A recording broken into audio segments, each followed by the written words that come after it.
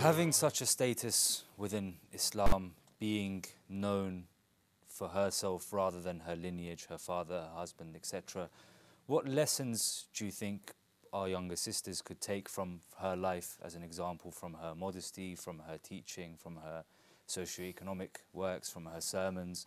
Where would you recommend that a sister or even a brother listening now should go and start to try and better understand who she truly was and what she truly meant to the Muslim Ummah? I think firstly, approachability. I think that's something missing in our communities today. And I think with Fatima Zahra alayhi salam, everybody found that she was approachable. Now someone might say, hold on, let's talk about her knowledge, let's talk about this. No.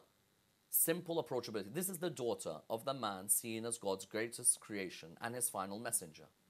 She could easily have stiff upper lip, arrogant, you can't come talk to me, I don't know you. Don't come talk to us if you're not at this level or you're not from this family or you're, you know, we have chavs out there like that. Now, with Fatima Zahra alayhi salam, there's an unbelievable approachability. When you look at the way people talk about someone, those who've lived with them, those who've seen them in their most difficult moments, you realize what they are. You look at the way Sayed Fidda talks about Fatima Zahra alayhi salam, that she would tell me, Fidda, go rest, today's my day. Tell me today.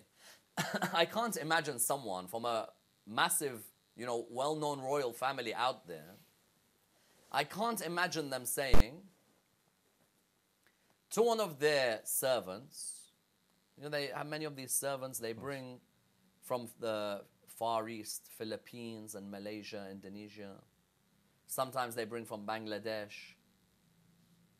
And you see them sometimes, you know, running after their fat kids. These guys can produce a football, not a child. It's a round ball that's walking on the earth. And you see these poor Far Eastern servants picking them up. Well, I can't pick up someone like that. I'll break my back, sincerely. And yet you'll see them picking up these. Now, being mistreated by the kids often being mistreated, as well. or recently they showed one king of one particular royal family in the Middle East who was beating everybody around him. You know, Arab Bedouin is a Bedouin. They remain a dog forever. But when you're looking at Fatima Zahra alayhi salam, for her, she is the royalty of this religion. But she tells someone like Sayed Fidda, don't worry. Today is my day. Believe you me, there are those out there who do majalis in the honor of Fatima Zahra. They'll have a servant at home. You can never will they imagine, listen, that you are going to do it one day and I'll do another. No, impossible. Some don't even let them come near them and sit in their gatherings or eat on the same table. Fatima Zahra alayhi salam's approachability is something wonderful. Because you can have all the knowledge in the world, but not an approachable person. Abrasive, foul-mouthed. But when Fatima Zahra alayhi salam has all of that, you had Sayyidah Fidda, Asma bint Umays. Look at the way she, you know, glosses on the life of Fatima Zahra alayhi salam and constantly in praise of her behavior and her humility. That lady who came to ask Fatima Zahra a question about salah. And I've had these moments where someone says, can I just ask you one question, Sayyidina? And you're like, yeah, sure. About 25 minutes later, everybody's asked about 40, 50 questions. And then someone says, those guys myself. Come up to you, Sayyidina, can you answer this? Yeah.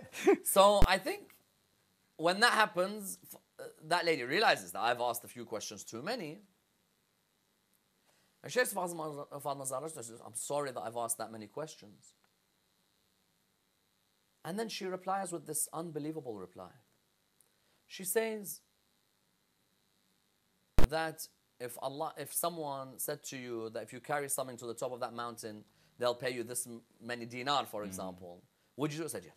Said, Allah will reward me with a lot more thawab for answering these questions. In our communities today, sometimes when a revert joins our community, sometimes the approachability factor hurts them because they look around and they're wondering, you know what, I can't really see anyone who's looked at me in a way where they've said, you know what, come welcome, come sit with us. And we actually have groups in the Muslim community where if you want to be part of that group, they've got to first rubber stamp you before you can come and sit in their gatherings. And this happens with the brothers and the sisters. Both who claim to love Fatima Al-Zahra alayhi salam, that, you know what, I see someone new. I don't go up to them and say, how are you? What's your name? I've not seen you before. Is there any way we can help you and your family? Approachability, she's unique in. Secondly, speaking out against the injustice of her time. She could have remained silent. She's Sayyidat Nisa al-Alameen. Me and you have just discussed this. But she speaks louder than the other three. This is something unique. Sayyidah Khadija spoke out against, but in her own unique Sayyidah Khadija, very, you know, royal-like manner. And Maryam, in her own way, tried to speak out against the arrogance of some of the clergy of her time. Asiya, it was a one-on-one battle in reality with Pharaoh. Fatima Zahra, no, I'll take on the establishment. I'm not scared. Today, many of our daughters, young age as well. Young age, 18 a lot years of old. people don't realize that. They think maybe she was 50, 60, 70, 18 at that young years age. old. Today, many of our daughters, may Allah subhanahu wa ta'ala help them, our sisters, our mothers, they're living at a time where it's so difficult to keep your hijab in terms of your social modesty and in terms of your physical modesty, the khimar, the head covering. It's so difficult. It really is. For people like myself to come here and sit down and say, oh, you know what, all the sisters should be wearing their head covering. It's easy. It's not easy. It's difficult times. But it's at times like this where you hold on to Fatima. Because she saw a certain oppression take place, where all of a sudden the pre-Islamic Arabian culture of woman not inheriting was now back. It was back. The Arab Bedouins were now in power. And she could easily stay quiet. But no, I'm not going to stay quiet. I'm going to speak out against injustice. Because if injustice anywhere, as Luther King used to say, is a threat to justice everywhere. Injustice anywhere is a threat to justice everywhere. Is a threat to justice everywhere. She would not remain silent. And that brings the anger of those at that time. I'm not surprised when I read in Sahih al-Bukhari certain narrations which mention that she wanted a secret burial. She did not want certain people at her funeral because she saw that I spoke out against your oppression, but what you did back to me is verbal, the biggest sign of hypocrisy. The other physical. So these two lessons, one a very akhlaqi type lesson, another one a more social reform type standard that she sets, I think these are two wonderful lessons that we can benefit from her. Inshallah. So what is the reason that her burial site is hidden out of interest? Well, it's difficult political time after the Prophet Muhammad, peace be upon him, and his family dies. And I think anyone who out there tries to gloss over this and say everything was rosy, well, you know, it's their day of judgment. I don't want to sit here and say that they're covering the facts, but I find it amazing that in the books of all Muslims, it mentions who she died angry with, who she didn't want at her funeral, and that she wanted a secret burial. And you'll still find Muslims out there will say that, you know what, nothing really happened. People have disagreements. What did I say earlier in the show? I said, the Quran said some messengers excel above others, some prophets above others. Why? The Quran doesn't need to say this.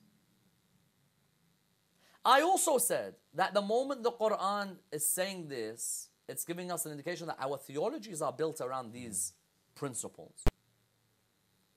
And that if the Prophet Muhammad himself, peace be upon his family, says, Fatima is a part of me, whoever angers her, angers me. These are all indicators.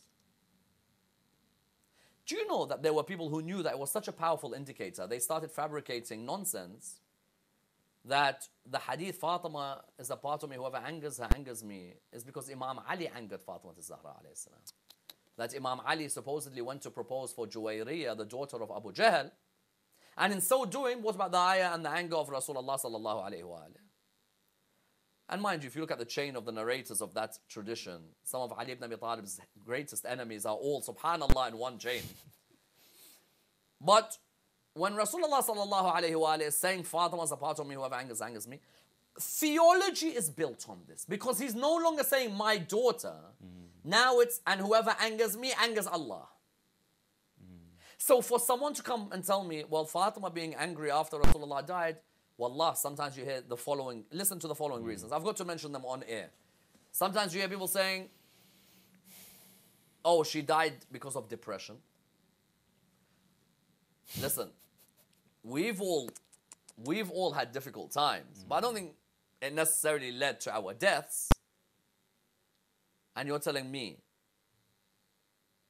the part of Rasulullah sallallahu alaihi wasallam who her anger is the anger of Allah, dies of depression. Then there's others who are like, well, you know what, she was in a state of grief, but nothing much further. No, there are clear traditions that there was an intention to attack the house of Fatima. Some say, but they didn't. Did they? Didn't they?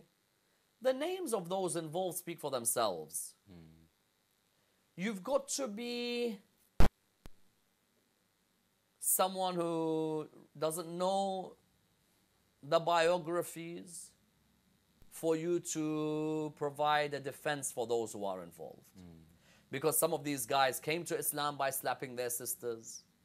Others of them have a track record of killing women. Others are from tribes such as Thaqif and Hawazin and Makhzum. You know, these are vicious animal tribes who produce some of the most barbaric people. So yeah, it's an extremely sensitive issue. And some would ensure that it shouldn't be narrated because of its sensitivity and because of the bad light it puts certain supposedly great personalities in.